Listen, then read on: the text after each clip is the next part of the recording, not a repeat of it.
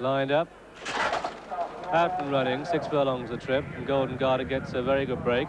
Reprimand a little bit slowly into his stride, but well over 5 furlongs to make up the lost ground, and Golden Garter really stepping on the gas, leads from Intimidate with the white cap, striped cap Inspiration, that's a blue and green, Crisfield with the striped sleeves, and the striped jacket Bay Hero, and then comes Reprimand, who's last at this stage.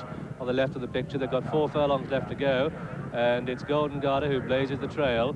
The odds-on favourite on the left of the picture, with him is Bay Hero. Then comes Crisfield, and on the 2 on the right are Intimidate and with a striped cap Inspiration.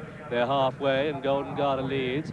Golden Garter from Intimidate, then Bay Hero, but look at the favourite Reprimand, and Steve Cauthen nearest to us. Intimidate going on though by half a length, 2 furlongs to go. Intimidate from Golden Garter, but here Steve Cauthen has to stretch and go on as Intimidate leads from Reprimand in second place. Intimidate in the lead from Reprimand, who's picking up inside the final furlong, and Reprimand throws down a challenge to Intimidate, but Intimidate fights back. He hasn't read the script. Intimidate and Reprimand, they're inside the final furlong. Intimidate and Reprimand, Reprimand's having to work. Reprimand goes on by a length, so up towards the line. Reprimand, Intimidate. The Sheikh Mohammed 1-2. Third was Golden Garter. 4 Crisfield. 5th was Inspiration, and last of all Bay Hero.